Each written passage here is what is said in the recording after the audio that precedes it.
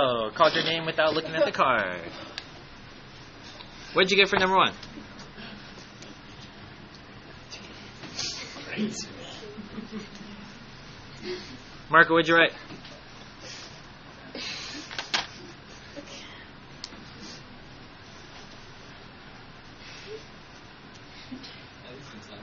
Okay. It's a good magic trick. He doesn't like it. Wait till we get a new student, okay? Just tell him, hey, ask for the student's magic trick.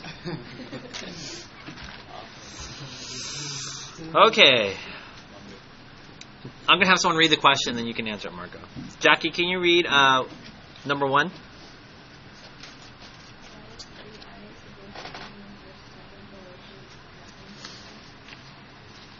Yes, Marco?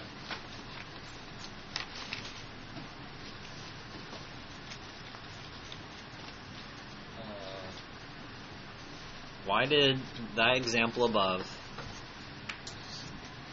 add 3 to both sides?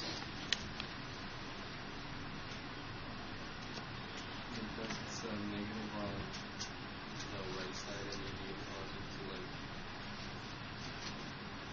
to It's going the right direction, yes. I forgot what it's called, but you just need to add it to both sides so you can get a zero. You're moving this over, right? We normally write the +3 where class? Underneath, yes? Is it okay to write on the right side? Yeah, because when you add them, it equals what number? 0.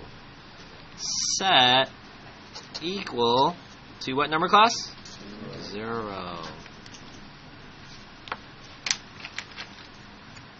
Essentially, why they have to do that is, in order to factor, right, we use Xbox. You have to have standard form. You have to have, if possible, A, B, and your C value. Does that make sense? So that's all you had to do for that problem. Set it equal to 0.